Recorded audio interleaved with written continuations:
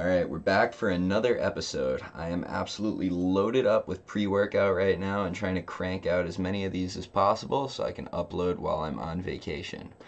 Today's episode is going to be about unreliable clocks in distributed systems. Like my dick, it is going to be short, but still useful and effective.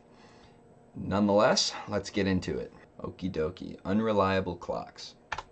So, in theory, imagine you have a database which has a bunch of leaders, right? So we can make a write to each of them. And, we want to decide how to resolve conflicts. And in order to resolve these conflicts, we want to know which write came first between the two.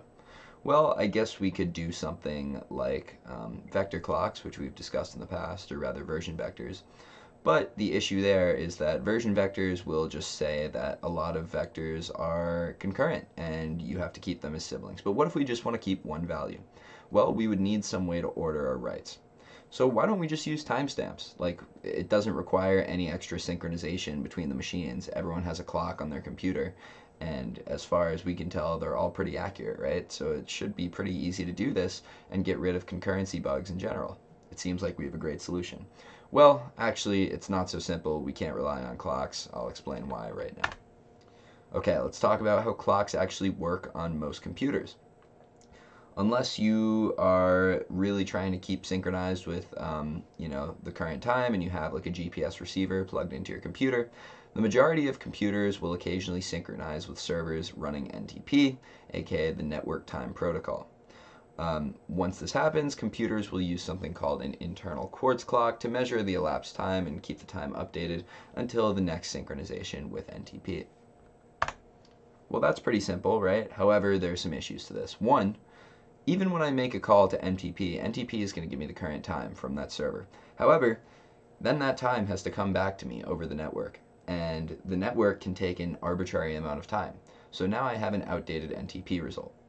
Additionally, we have something called quartz clock drift, which is pretty bad. It means that the quartz clock running in our computers actually is able to oscillate a little bit more or less frequently sometimes. In fact, I believe using Google's measurement, they average that one day without synchronizing with NTP leads to 7 seconds of clock skew, which is actually pretty significant. Like if I make a write and then someone else 5 seconds later makes their write, if my clock is off by 7 seconds, the server might think their write was actually earlier than that. And then furthermore, if we're using client timestamps, we can't set the clock of a device we don't own.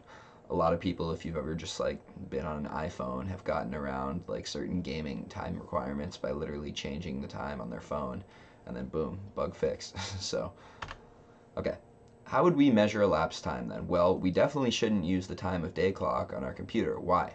Because if we synchronize with NTP and our current clock is kind of far off from it, we might literally jump around, and then it's going to completely throw off the elapsed time. Additionally, there's these stupid things called leap seconds where minutes either have 59 or 61 seconds. I don't really know about it. No one really knows about it except for time experts. But the point is, it ignores them. So when this happens, it also makes it bad for elapsed time. As a result, instead, we should really just be using a monotonic clock. A monotonic clock is basically just a counter on a computer that goes up a second at a time, and that way you can easily see how many elapsed seconds there were between two events happening. Additionally, ordering events. Like I said, this was kind of the main motivation behind using timestamps in distributed computing, was that we want to say what happened first and use the timestamps to do so.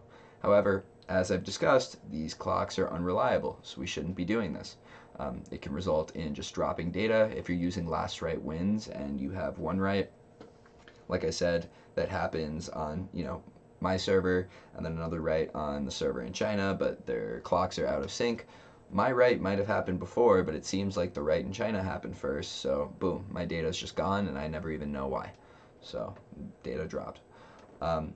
So instead what we should do is use logical timestamps. So that's something like either version vectors, or if you really want a complete ordering of things in order to decide conflicts, something like Lamport timestamps, which I'll discuss in a subsequent video.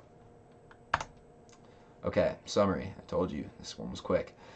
In distributed systems, clocks really are not reliable. They can really only just generate a confidence interval that it is currently between some minimum time and some maximum time. And even though that confidence interval is solid, if we're synchronizing with NTP really frequently, at the end of the day, there is a possibility of introducing a lot of time-based bugs there, and it's really not an ideal solution.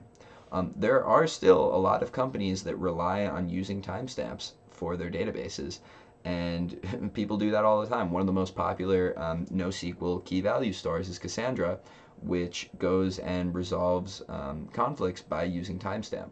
And they basically acknowledge you should try and keep your servers as synchronized with NTP as possible. Another option that people use is Google Spanner, where Google Spanner really heavily relies on timing. However, the one thing that they do is use specialized hardware where all of their servers have a GPS clock attached to them so they can stay as confident about their time interval as possible, and as a result, they're able to take consistent snapshots using time intervals. But even still, at the end of the day, is this the best possible solution? Probably not. It's pretty complex and it introduces a lot of issues to the problem. So at the end of the day, we would rather be using a different ordering mechanism, and I'll start discussing those in subsequent